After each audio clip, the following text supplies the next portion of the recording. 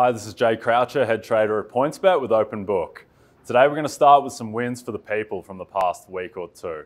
And so I'm going to tell you about the St. Louis Cardinals, who've just reeled off an 11-game win streak led by Tyler O'Neill, Paul Goldschmidt and Colt icon Jay Happ. In winning these 11 games, the Cardinals have likely locked up the second wildcard spot at the expense of the San Diego Padres and Fernando Tatis Jr.'s MVP candidacy.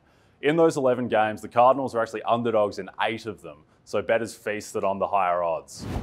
And now, the biggest win for the book for the past week, which was the Kansas City Chiefs failing to cover 3.5 against the Baltimore Ravens on Sunday Night Football. People are just terrified of backing against Patrick Mahomes, but they might have been well to do so the past 12 games because Kansas City have only covered once in their past 12 games against the spread. And this week, we see the lack of respect starting to kick in a bit with the Chiefs only favoured by 6.5 points at home to the Chargers.